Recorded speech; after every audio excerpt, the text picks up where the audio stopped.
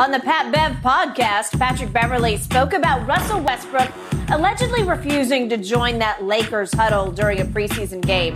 Here's what Pat Bev had to say. When I was in the huddle, I felt like Russ was in there with me. He was talking to the ref and he was talking to the coaches also. So we weren't even talking about the last play. And everybody was like, okay. And then after the game, everybody was like, why did he do you like that? And I'm like, damn, what happened? They sent it to me. Obviously, it's funny as hell. But hey, you know what? But we told him on the plane, like, hey, Russ, anything you do, bro, they like go attack you. Like, so damn, I'm sorry you got to go through that. They try to kill my boy Russ, man. I know. I honestly can't imagine it. It don't faze him, but as a human, you got to keep your sanity in it because you kind of lose yourself. But man, mentally, he's been solid. Interesting, huh? Shanna, does this make you feel any better about the potential of Russ fitting with the Lakers this year? No, because they told him that. So why would they say what they said after the game? Why would his teammates say what they said after the game if it was no issue? Mm-hmm. Because here's the thing, Skip. I've watched basketball since I was probably 11 years old. There's a lot of times the guys will huddle up, and if they got something to the official when the guy's shooting the free throw, you missed that call. Now, if you give him that call on this end, you need to give it to me on the other end. Yep. Or you can move out of the box, let somebody get there, and then you can go talk to Darvin Ham. Hey, coach, man, you saw what they're doing, man. They're not giving me the calls down there. So there's a way Russ could have gotten to the huddle and still had a conversation with the officials and had a conversation with the coaches, Skip. Yep. This is no excuse. But here's the thing. Well, this is what I was... At some point in time, it can't be about you. It's got to be about the team. I understand what you normally would do. I understand that. But what about the team? Yep. So, in other words, you couldn't get it couldn't be another moment. Hey, now you see that call that you just gave him? Now, I am Russell Westbrook now. And, I do have a name. I've done some things. I need to get same call on the other end now. If you're going to give it to him on this end, I need that call on the other end. And you can relay what you need to relay to Darvin Ham. Skip it, look. I'm tired of people making excuses for Russ. He is what he is. He's been this way. Why all of a sudden do you think he's going to change? He can't change because that's who he is. That's what made him the player that he became, was doing it his way, being stubborn, the stick-to-itiveness that he's displayed. Russ ain't going to change people. And then Pat Bev covering for him. I get it. I love Pat Bev, and I'm glad he do it. That's what teammates should do. But on the outside, Russ, hold up. Russ doesn't want to be in L.A. He doesn't like his role, and he knows at some point in time the role that he has is going to be diminished even more. The Lakers don't want him there. They know that. He knows that. I know you don't want me. You know I don't want you. At some point in time, Skip, what's the best thing to do? If you're not happy, I'm not happy. We're together, and when we get together, we're even more unhappy. Yep. We should. Mm-hmm. Everybody doing the right thing. They just holding on. They just hanging in there for the kids, Skip. Eventually, even the kids ain't gluey enough to make you stick in there. Man, look. Like I said, I love what Pat Bev is trying to cover for him, but just, and this is not Russ. We're going to talk about the Lakers a little later. They got other issues other than Russ, but it's just. But this is the central issue. This is the one that undermined them the worst last year. This is the main reason they went 33-49. It was LeBron's injury. It was AD's injuries. Right. But it was Russ. Even though the numbers still looked pretty good, 19-7-7. Not many could do that. Well, but here's the thing, Skip.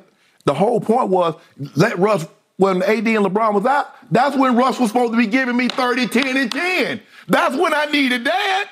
Worst three-point shooter in basketball, fourth worst free throw shooter in basketball, led the league in turnovers per game until the bitter end when he didn't play the last 3 games. That's all you need to know because you can't rise above that when he's your starting point guard. No. So here's the irony of all these comments from Pat Bev, and I am a big fan of his because Pat Bev is the consummate professional. Yes. What's your line about him? If he's on your team, you love him. If he's on the other team, you hate him. Well, that's been his MO. That's been his calling card all the way up, and he had to fight his tail off to get out of the west side of Chicago. and fight all the way through Greece and Ukraine and when the G League or whatever what they call it. Fought and fought and fought.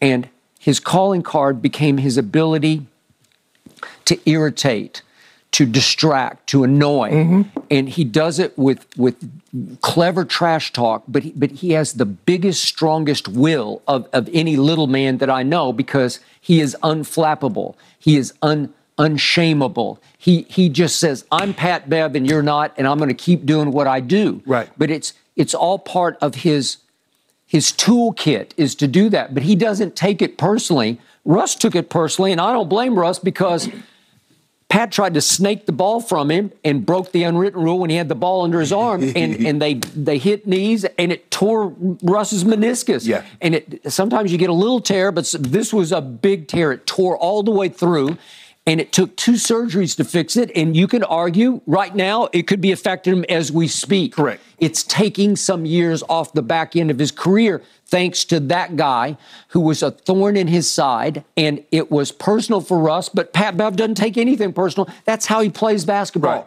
That's part of being a professional, to help your team by distracting and irritating the opponent. So now, all of a sudden, as fate would have it only in Hollywood, they wind up as teammates, and it's impossible. And Pat Bev is doing what he would always do. As soon as he walks in the door, oh, he's my teammate now. He's my man. He's my boy. He's my, he's my best friend. He said the first day, he's become my best friend on the team. Baloney he has. Let's put him on a lie detector and see if he's your best friend. You're trying to make him yours because that's the single best thing you could do for your team. So now, Pat Bev, look, Shannon, what's the irony here? What's the bitter irony? Guess who's going to replace Russ in the starting lineup? Patrick Beverley. Right. What do you expect? Look at this quote. We told him on the plane. Well, Pat just got here. Yeah. We? Yeah. And it's like, all of a sudden, I'm a we. I'm over here with LeBron and AD, right? Where I showed you the video that night, Russ is sitting in street clothes in the middle of the bench, and the new big 3 is sitting at the end of the bench all together. 1, 2, 3. LeBron, AD, Pat Bev. They become the new big 3 or a threesome. I can't really include Pat Bev in the big 3, but that he's in the starting lineup. He's become a voice. He's become a vocal leader of this team because that's who he is. He did it for the T-Wolves last year, right? He was their emotional, psychological leader. Right. Well, look at him now. He's already talking about we told Russ on the plane, hey, Russ, anything you do, they're going to attack you. I'm sorry you got to go through that, bro. What are you talking? Does he understand what happened last year? Does he understand what Russ put Laker Nation through last year? Attack you? It's like Russ attacked them. He shamed them. Exactly. It got so bad that he's in the corner, he's starting to shoot a 3, and the whole crypt. No, please no. Does he not understand the history, what went on with Russ last year? Because he finally, his dream came true, and it became the ultimate nightmare for everybody watching. Yeah. He just couldn't live up to the stage he was put on because he got exposed on a stage that was 10 times bigger than the Oklahoma City. It's 100 times bigger, but than Washington or Houston or Oklahoma City especially.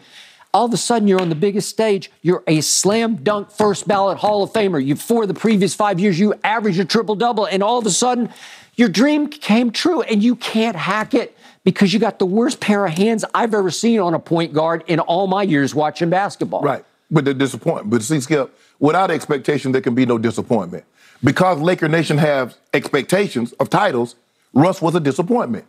He didn't disappoint Washington because there's no expectations. He didn't disappoint once KD left OKC because there were no expectations. They had some expectations in Houston, but nobody expected them to keep competing and win a title. So there can be no disappointment. But when I have expectations, and I expect things to go a certain way, and they don't. Remember, what did Laker Nation think? What was the premise? LeBron and AD recruited him. Yes. They blessed him. Yes. They campaigned for Jeannie and Rob to go get him. Right. Bring him to L.A. We need him. Well, okay, once you get those two to bless you, then Laker Nation's going to say, do it. Yeah, exactly. Show us. Exactly. Go. And the thing is, Skip, and what was it? If AD's out, LeBron and Russ. If Bron is out, AD and Russ. And if both of those guys are out, we've seen Russ, what he does with lesser tier guys when he's by himself. He gets everybody involved. He'll 30 points, 20 assists, 15 rebounds. We've seen that. We saw none of that. None of that. We saw he didn't play well with AD. No. He didn't play well with Bron. He didn't play well with neither one of those guys within the starting lineup. So now what? As you pointed out, I see waning athleticism, and his game hinges on athleticism because for a while, the force that he created going to the basket was pretty rare. Yeah, I'm not sure I've ever seen anything quite like the way he attacked the basket. Yeah, he was right there with athleticism. He's right there with D Rose. We know how athletic D Rose was before injuries robbed him. Okay, we know how athletic Russ was before injuries. Those knee injuries started robbing him of his athleticism. Yeah. And because, Skip, see, guys like Kevin Durant and Steph, even though they will lose some of their athleticism, they still can shoot the basketball. That is correct. Well, if you can't shoot the basketball and now you're not as athletic, so that which means you can't get to the rim as freely. And then once you get there, you can't finish as freely, then what? That's why LeBron, Skip, even though LeBron is not as athletic, he's found other ways to say, you know what, I'm going to build my post game up. And now he can hit you with the turnaround. Now he can up and under. He'll dive to the basket. At Russ, okay, now Russ, you've never been able to shoot the ball from the mid-range or the three. No. And the athleticism is starting to rain, and you're not a great free throw. He used to be a decent free throw shooter, and he lost that completely. He's gone, what is it, 3 of the last 4 years, he went under 70? For a point guard? At one point, he was an 80% free throw shooter. That's what I'm saying. Well, I don't know where that went. At least you had that going for you. And he had, listen, for his size, he's got the best pair of shoulders I've ever seen for a man of that size. He can play through contact. He could play through contact. He could get to the free throw line, and when he was making 80, at least that was redemption